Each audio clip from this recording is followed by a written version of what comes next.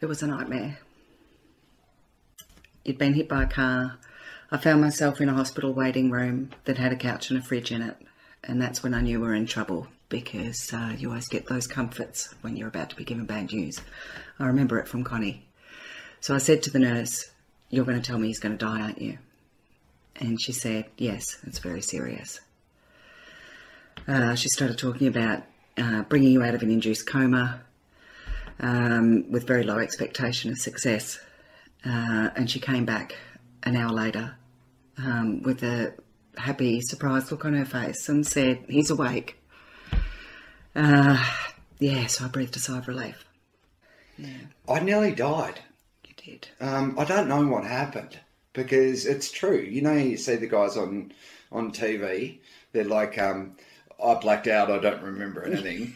It's a real thing. It happens, like, legit. You don't remember. It's not like it's suppressed and you'll remember it down the road when you're less affected. It never gets memorized. As soon as you get an injury to I think it was the frontal cortex or something, the frontal lobe or something like that, as soon as you get an injury to that part of the brain, you don't remember anything. Like, literally, the memories never get stored and never get... So I'm not repressed or anything. I just can't remember it, and I'll never remember it because it was never banked.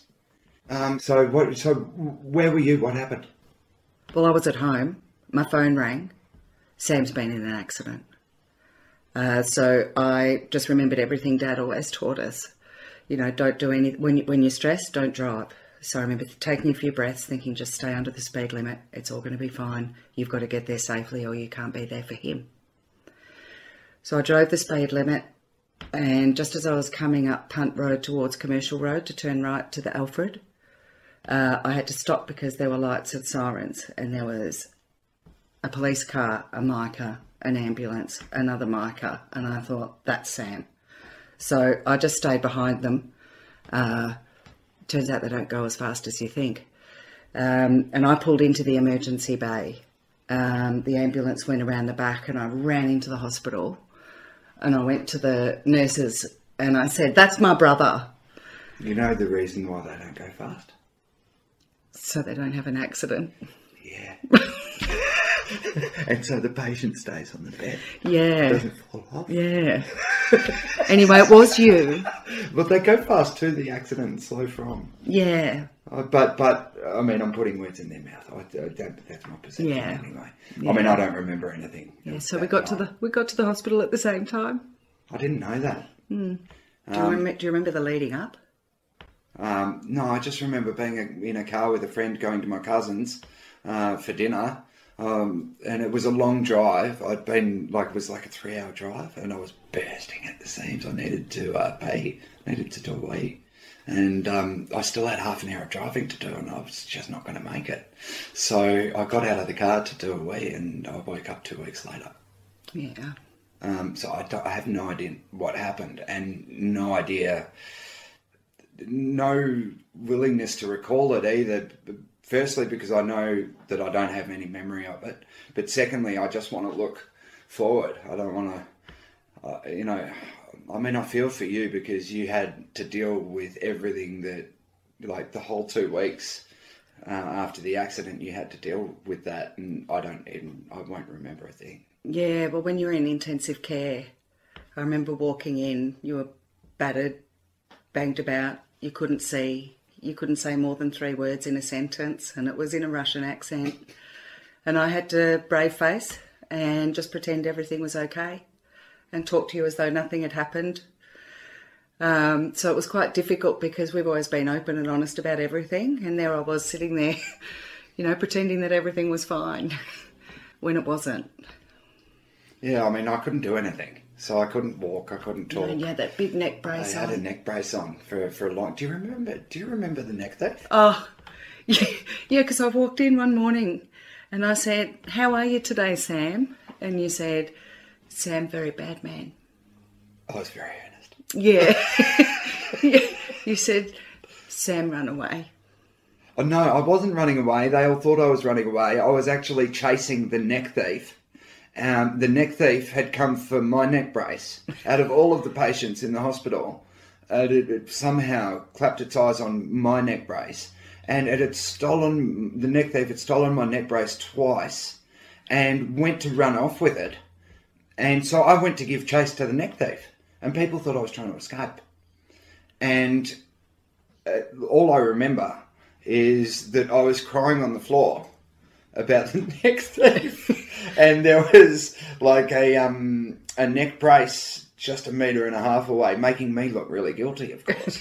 And so everybody believed that I was the neck thief, and I got very upset because everyone thought I was the thief, and that I was trying to run away. And all I was trying to do was regain the equipment that the hospital had lent to me. So basically, you go through PTA, which is post-traumatic amnesia, which is really common amongst people who have had any kind of brain injuries, and you end up loopy as. And I mean, I had a Russian accent. The neck thief visited, and I was the neck thief. Do you remember the donut machine? Oh, God.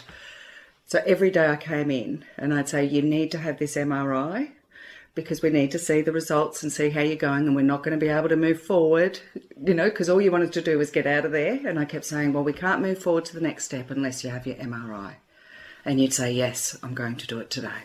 Yes, I'm going to do it today. And I didn't understand why you wouldn't hop in the machine. Well, I'll tell you why. They tried to turn me into a donut. I didn't know it was an MRI machine. They do have that big round. I mean, it's a scanner according to any naked eye. Like, you'd go, okay, that's an MRI machine. But I was convinced that it was a donut machine, and that every doctor and nurse and person that operated that machine was trying to turn me into a donut, and I was a cancer man. Yeah. Like, how dare they turn me into a donut? I'm just getting started on this cancer business. I was really offended that they saw some kind of donut potential in me when I just wanted to get well again and to work on cancer. There was a major misunderstanding about the donut machine, which in fact was the doctors and you with the MRI trying to nurse me back to good health. And when you were coming out of the loopiness and you were aware of it, that's when I knew. And they must have known, because that was the countdown to coming home. Yeah, you remember the doctor that we used to meet with? He saw me through. He did. Now I want to use right now to thank everyone that put me back together. Yeah. Vic Pole, the Ambos, the people at the Alfred, and of course the wizards at the Epworth. I was, I had no idea. Yeah. I just had no idea just how many people get into accidents and how long the road to recovery is and how serious it is when your brain gets knocked. Yeah, well, that moment, the moment we came home, that was pretty special. 6.5 weeks. Yeah. It took you a while to get up the driveway. It's like a mountain. Yeah. It's like a mountain, it's just a driveway. But, yeah. It was like I climbed a mountain just getting... And I used to check for... I don't know whether you know this, but I checked for traffic inside. Yeah. I was super paranoid. Yeah. What I called PASA, because I tried to laugh at how careful I was being. So PASA is short for paranoid. But like, I was super paranoid. I mean, I had this crafted for me and smuggled in to hospital so that I could touch wood when I said touch wood, and I said touch wood a lot. Yeah, and you continued to do it after you got home. Yeah, but coming home wasn't all roses. There were ups and downs, and no, just because you're home doesn't mean you're better. Yeah. And it took a while for me to realise that and sort of settle into the forwards, backwards, sort of part of caring, and trying to keep that hidden from you. What do you mean? Well, any carer would know this. You turn around to make the toast, and that's when you can have your emotion on your face and on your insides, and you turn back around and, smile and positive and optimistic because everything's great. So it wasn't all roses coming home. But those first few weeks, it's just been getting better and better, and here we are. Connie used to say that it's harder for the people who care for me than it is for me. Yeah. She used to say that, and I used to be outraged. I'd be like, well, I'm disgusted, but I don't have cancer. And I always saw her as the centre point for the pain. But she yelled back loud and clear over and over again, no, the carers, they're the ones I worry about. And I suppose I had her voice echoing in my brain. Yeah. I looked at these before our chat, and this one is apparently of me when you knew that I was going to be okay. Oh, God. I remember that photo. I remember thinking how good you looked, because this was a week later. And I took this photo because I was doing daily messages to family and friends, updates. And I remember sending this photo thinking they'll be so pleased to see this photo. And in hindsight, you actually don't look that good. No. But comparatively, Compared to what you looked yeah. at the start. People like, you could have sent me a warning. Yeah. That was taken the day before you moved from the Alfred to the Epworth. Well, most of my injuries look healed. Yeah. But I was pretty bunged up. I mean, I got hit by the car on the right side. My whole right side was cactus. My head, my neck, my lung. I'd inhaled ground glass. Yeah, when you hit the accident windscreen or something. Yeah. The hip, the knee, the ankle. I mean, everything was cactus. But basically, over the last 3 months, and it's just been 3 months. That's why we're allowed to do this chat. Yeah. Is because I'm past the 3 month period. But basically, I was really bunged up. I can't underestimate how injured I was. As good as I feel now. Yeah. What were you working on before the accident? So I did bring it. Am I allowed? Yeah. It's not too silly. Nah. I was meant to release a book right when I got hit by a car. My Life and Other Catastrophes. My Life and Other Catastrophes. When the marketing kind of does itself, doesn't it? Basically, I nearly died catastrophically right when I was about to release a book called My Life and Other Catastrophes. And it's a true and honest account of the actual me. So it's like a journal that you fill out with your memories and who you love and what you regret. And basically, it's a little who you are book. And people can get it now if they choose. Well, now the worst is behind us. What's next? Give me a minute. I've still got some jobs to do. Like, my specialists haven't even started teaching me how to, like, throw or jump or run or walk backwards yet. So I'm focusing on my recovery, but I'm also focused on maybe writing a one-man show. I've had Pete Elliott tell me that he'll help me. So hopefully I'll come back bigger and better than ever out of this. But I do want to acknowledge everyone who put me back together. It was the Vic Pole, the Ambos, the people at the Alfred and the Epworth. And it's not just the doctors. I'm talking about the orderlies. I'm talking about the cleaners. Like, everybody who visited my room was they were wizards, all of them.